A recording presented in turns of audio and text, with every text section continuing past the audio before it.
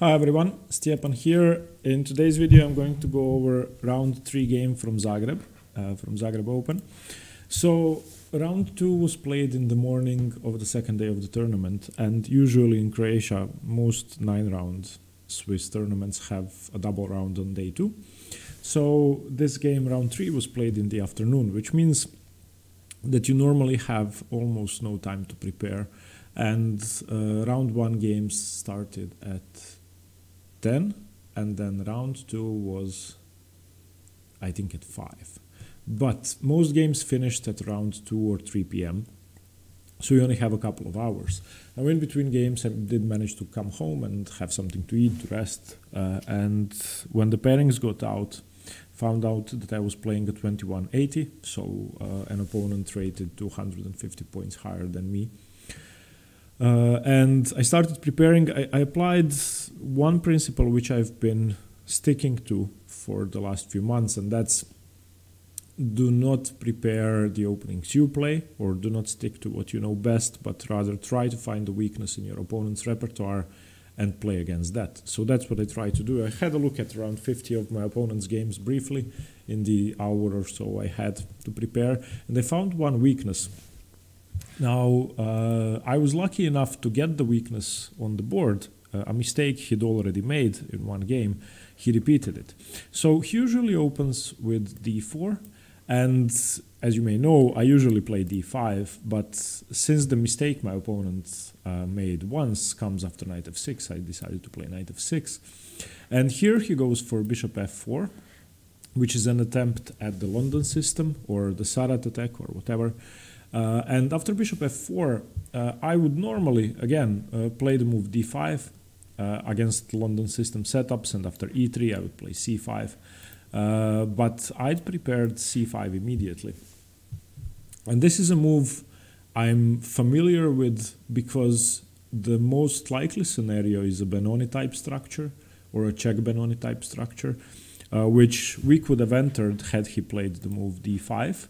If he'd played d5, I would have played d6, and after knight c3, e5 to enter the check Benoni, which I'm pretty confident in. I've worked on it for a while. So after c5, the most likely scenario is a Benoni type structure. The best move is e3, and I'm going to explain why. Because if black continues with queen b6, which is the best move, it's possible to play the move knight c3, banking on knight b5, therefore not really sacrificing the b2 pawn, even though the main line is to take, but it's not that scary. So queen takes b2. This line actually ends in a queen sacrifice for black. Let me try to remember it. Okay, knight b5, knight b5, knight d5, attacking the bishop, protecting c3. a3 trying to trap the queen, a6 chasing the bishop away, rook to b1, and queen to a2. And now queen c1, I think, is the line, and a b5, rook a1, queen a1, and knight c6, or take the bishop. I don't know. Okay, so this is what happens after e3. It's not a forcing line, but this is the most likely scenario. And then one last move is dc5, but after knight a6, queen d4, queen a5 check, c3, queen takes, knight takes. This position is perfectly equal. I have an extra central pawn, and this should be something like an improved Sicilian. And in his one game in this line, when somebody had played c5, my opponent defended with c3. And this is now immediately better for black. It's not much better, but I think plus 0.5 or something like that. Why is that? Well, after the move queen b6, you can't play knight c3.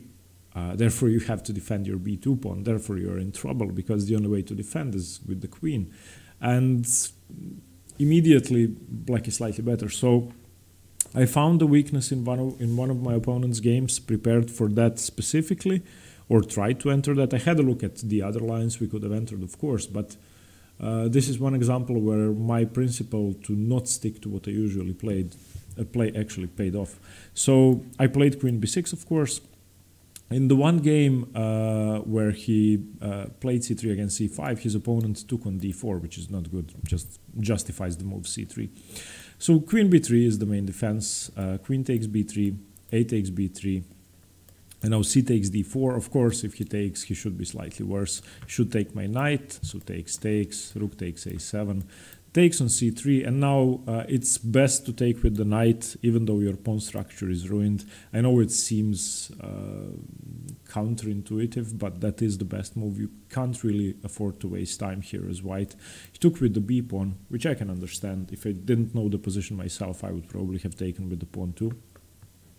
And now I just went for quick development. g6, he played g3, bishop g7, bishop g2 castles, e3, d5, gaining central space and defending b7, knight to e2, and bishop f5, castles. And this position I didn't have on the board in my prep. I didn't go that deep, and I didn't look at it with the engine. I'm going to turn on the engine now because I'm wondering about... Yeah, okay. So it's -1 for black, a bit more. And in this position, I made a mistake, which was... I don't know how to explain that. So I found a plan in this position which doesn't really work because I overlooked one thing that he could do. So I liked the idea of bringing my bishop to a6 and trapping his rook. What I'd missed is that he can just play bishop f1, and that's a maneuver I've completely overlooked. So had I seen bishop f1, I definitely would not have gone for bishop d3, bishop a6. Okay, so that's one thing. Now, the thing I wanted to do was just go something like rook c8, and after, let's say, rook c1, go e5, expanding in the center. I'm guessing something like knight d2 would be played, and I don't know. Now I would probably go bishop d3, and after bishop f1, I would exchange or do something. I don't know, but I have a lot of pressure. So even if I do this, this position is quite hard for white to play. Instead of that, as I said, I went bishop d3. After rook e1, I went bishop a6, and knight f4. I saw that he's just going to play bishop f1, and I was really upset. I wasted a couple of moves, and now I have to trade my good bishop off. E6, bishop f1, bishop takes, king takes. And this should still be slightly better for black, because he has a more prominent weakness than me. So I have a weak pawn on b7, he has a weak pawn on c3, which is hard to dissolve. And I have a bishop and the rook coming to target it, and the knight. But I don't think it's enough to be a winning advantage. So I did play knight e4. Knight e2, he has to defend, rook fc8, again he has to defend, rook c1. And now I decided to just go for it and try to target the weakness as best as I could. I didn't know if it was going to be enough, and after the game, the most frustrating thing for me was that like the principle of having to have two weaknesses to win was really obvious here. So he had a weakness, I tried to target it as best as I could, and eventually I didn't manage to weaken it enough, and he didn't have a second weakness I could exploit, so bear that in mind. Rook c7, of course he plays f3, if he doesn't I'll go rook bc8 and win the pawn, f3. Knight d6, transferring my knight to be able to go to b5, fork the rook and the pawn, and it all seems rosy for me. My weakness is not a weakness anymore, I'm putting pressure on his weakness, and my pawn structure is better, my rooks are more active and all of that, but okay, king e1, rook bc8, king d2. Here I played g5, which I think was a good move. If he allows g4, then I get the e4 square for my... So let's say he plays... What did he play next move? Let's say he plays rook a2, and I go g4, and this I think I could win now. So he should just take the pawn, and after knight e4, he's in big trouble now. The pawn is either going to be recovered or not. It doesn't really matter. My knight is a monster now, and I'm about to win the pawn. Okay. So after g5, of course, he's a very strong player. Played g4. Here I didn't really know what to do. I waited for him to show his cards, sort of. So I played h6, which is just a waiting move. Does nothing.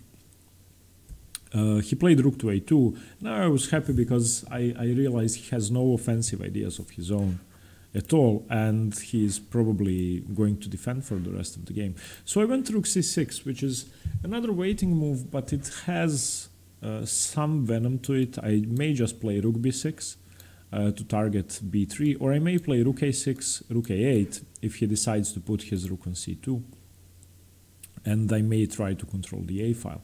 Here he went king d3, I went king f8, trying to get my king to the center, knight d2, king e7, rook a to c2. And now I, of course, after knight d2, his b3 pawn is defended, so I just went rook a6.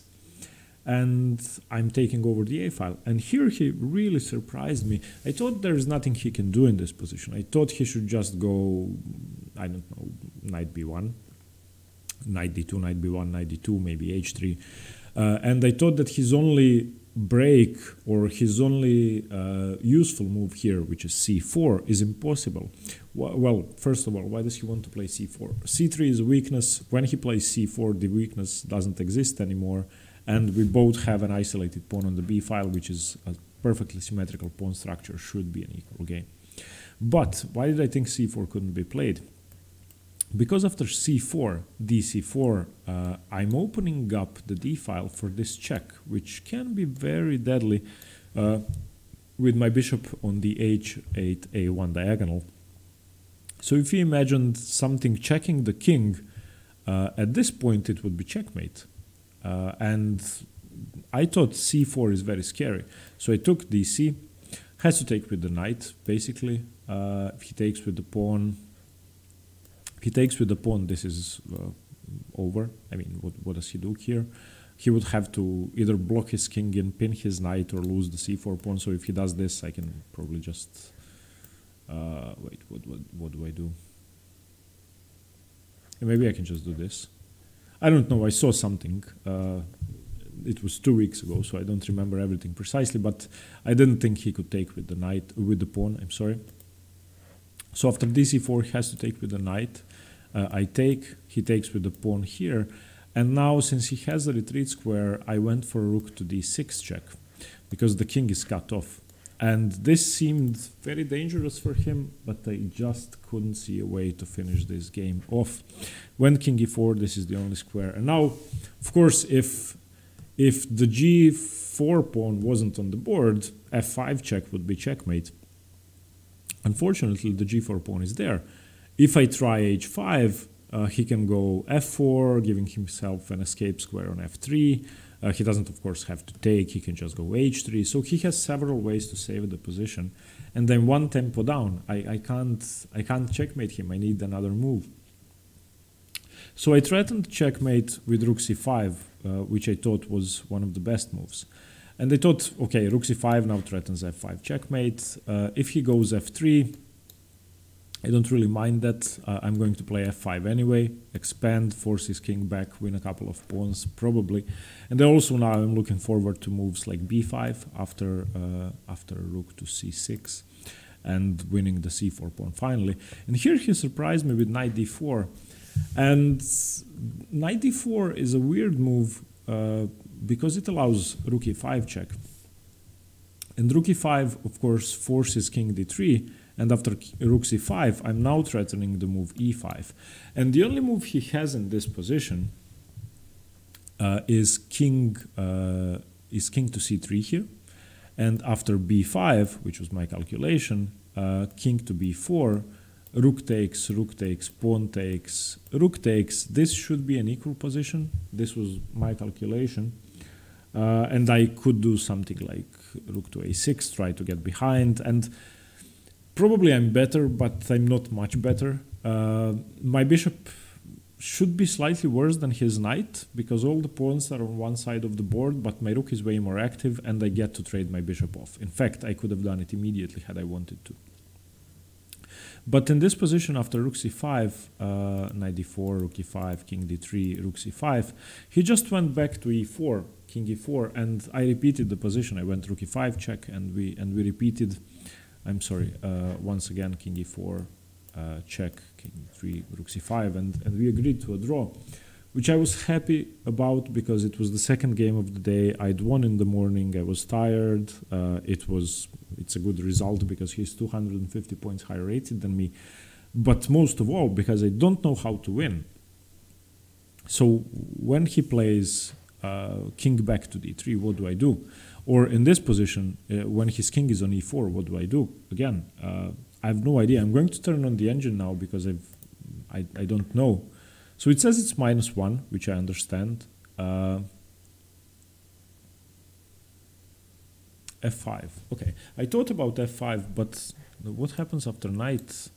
After knight takes at some point. So f5. I'm guessing pawn takes.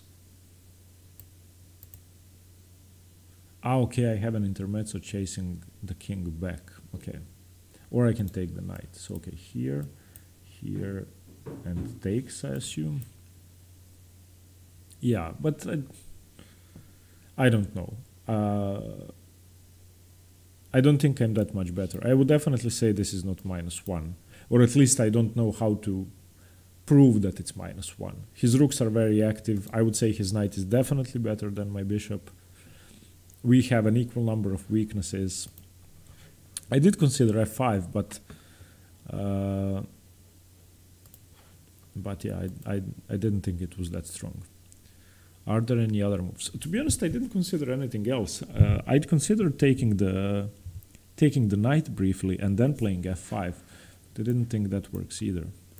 Takes, f5. Yeah, I mean, probably just doesn't work. Yeah, it should be equal. So I wasn't really sure, and I don't remember the time situation. I think I had 20 minutes, half an hour, probably enough. I wasn't in time trouble. But since I just couldn't see what to do, I decided to go for a draw. Yeah, okay. So let me know what you think about the game. Let me know what you think about my preparation method to try to play against my opponent's weaknesses. I think that's much better than just sticking to what I play usually. And it also forces me to learn a lot of new stuff. Obviously, I've never played the early c5 against the London system. So that feels good. And the best thing is my opponents have no idea what I'm going to play against them, because I'm just going to play what they are worst at. And if they don't know it, then they don't know what I'm going to play. Okay, see you tomorrow. Thank you for watching. Stay tuned for more chess. Bye-bye.